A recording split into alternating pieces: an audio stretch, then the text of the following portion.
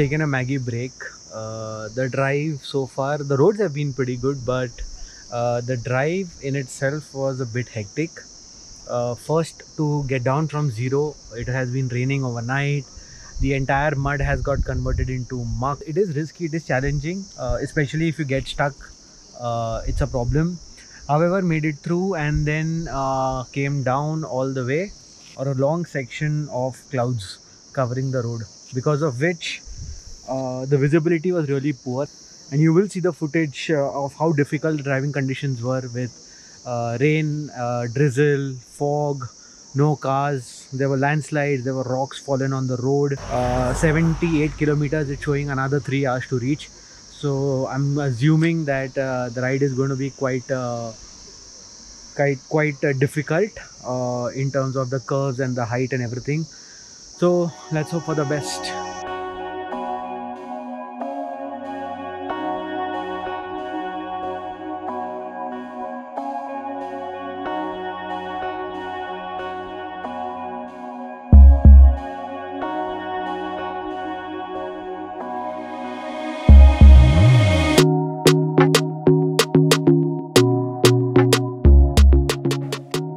Arrived in Tawang yesterday and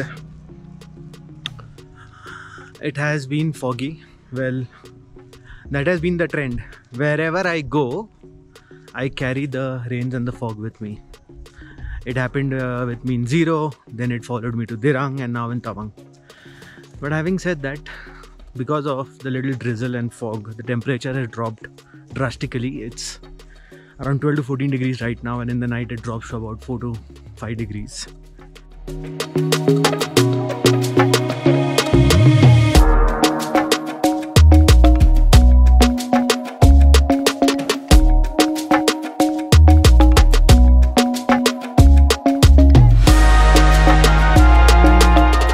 Welcome to Tawang Monastery. Built in the year 1681 by the 6th head Lama, this beautiful monastery is located at the center of Tawang. This monastery has great significance for all the Buddhist followers. The statue of Buddha was brought here from Tibet back in the 16th century. There's an interesting story on how the town was coined Tawang. Ta means horse and Wang means chosen. Back in time, the horse of the head Lama in Bhutan went missing for a couple of days and was found at this very location. The horse was taken back to Bhutan but returned to this town once again. On this very note, the Lama decided to build this monastery and name it Tawang.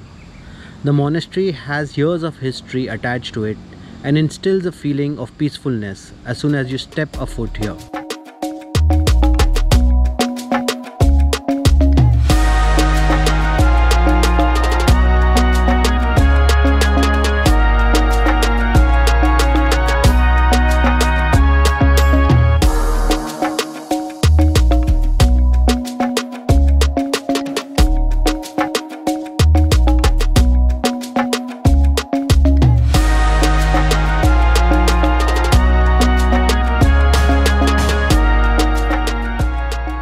Welcome to another Gurudwara, this time in the region of Tawang. It is believed that Guruji during his visit in Northeast, during his third visit in Northeast, happened to come here and live at this Gurudwara.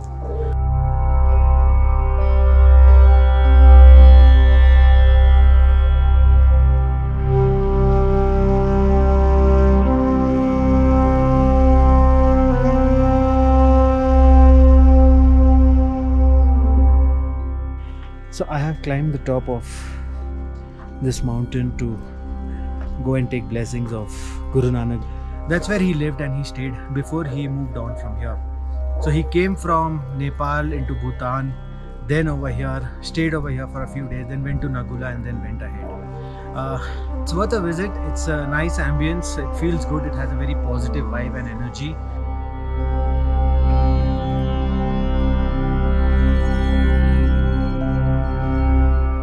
Then you can come down and enjoy the amazing prasad that the people will give you over here who are taking care, some hot tea, and then move ahead towards Madhuri Lake.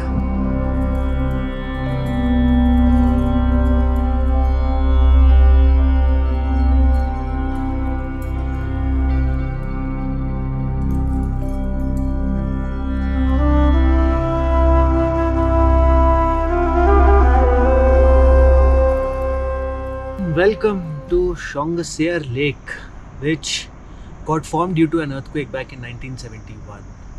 It's a very picturesque lake surrounded by mountain ranges on all sides. It's a very beautiful drive. The landscape changes significantly from Tawang as you proceed and come towards the lake. You do not need any special permit or license to visit this lake. So please keep that in mind. You can visit this irrespective you go to Bamla or you don't go to Bamla Pass. Having said that, this lake is also known as the Madhuri Lake. Please do plan it properly. You will take a couple of hours to reach here from Tawang.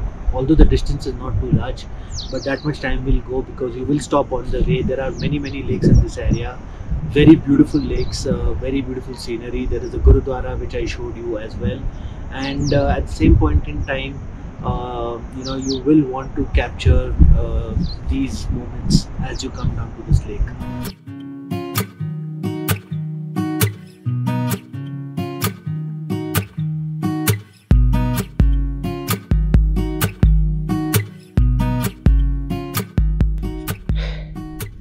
It is so cold and windy out here at Sela Pass, which is the second highest motorable pass in India and considered to be one of the highest in the world.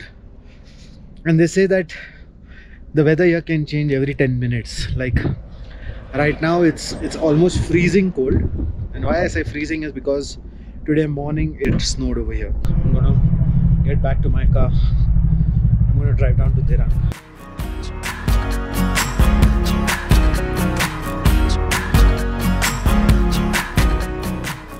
So today I'll talk to you about the small little town of Dirang.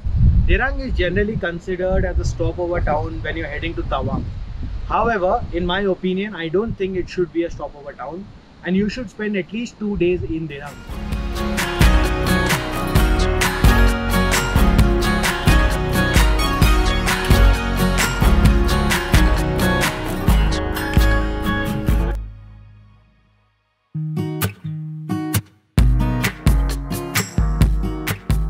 You have the old and the new monasteries. The new monastery is the one which was inaugurated by the Dalai Lama, the 14th Dalai Lama himself. It's something different, something unique. It's a very different design and architecture. So I think you should visit it and you should see it, especially during sunrise. What else you can do in Dirang? You can visit the Chuk Valley. Right now I am in Chuk Valley. And as you can see around me, the Chuk Valley, it's serene, it's beautiful, it's quiet. There are hardly any people over here. I think it's a good place to come and spend some time here.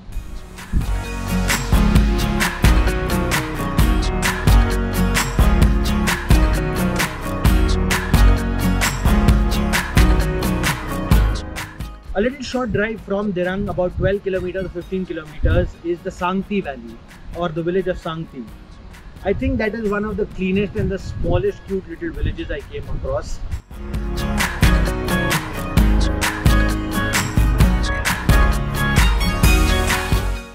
The valley in itself is beautiful. You have this cold water which is flowing.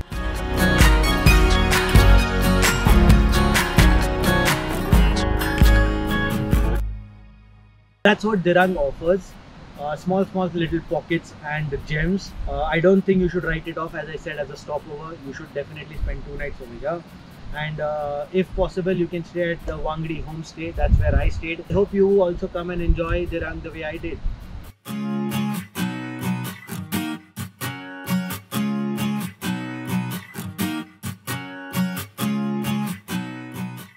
10 AM in the morning at Mandala top. Today it's time to go for a small trek to the Naked Mountains. That's where I'm heading. That house over there. That's the grazing land. You have a lot of animals grazing over there.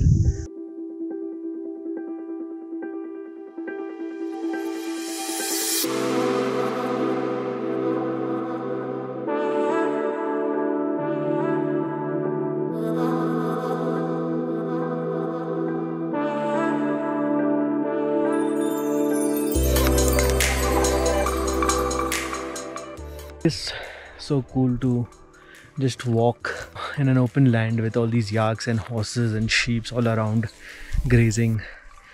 It's a beautiful feeling, and I think a beautiful opportunity to kind of blend with nature, and that's something which you get here in this open space of this grazing mountain. Mandala top is a quick drive from Dirang. A lot of time people do a single day drive from Dirang to Mandala top, but in my opinion I think you should spend a night over here. But before you do that, there are some things that you need to know. Mandala top is 28 kilometers from Dirang. It's a 1 hour drive. It's an uphill drive. It's on top of a mountain. You can see amazing snow-clad mountains all across if the sky is clear. Most of you would know it is famous for the 108 stupas which are inaugurated and installed over there. But apart from that, Mandala top has a couple of more interesting places which you can probably explore. You can also drive around and see Nagajiji. Nagajiji has a monastery, one very old monastery, and you need to do a small trek. You have to cross about 108 small ponds to reach Nagajiji.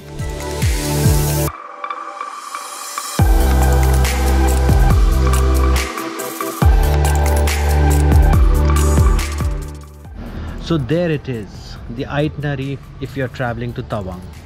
Along with Tawang, you should have Dirang and Mandala top in your itinerary, and you should cover these places at a slow pace. I hope you enjoy this vlog, and in case you don't want to miss on future vlogs, then I request you to hit the subscribe button and stay tuned.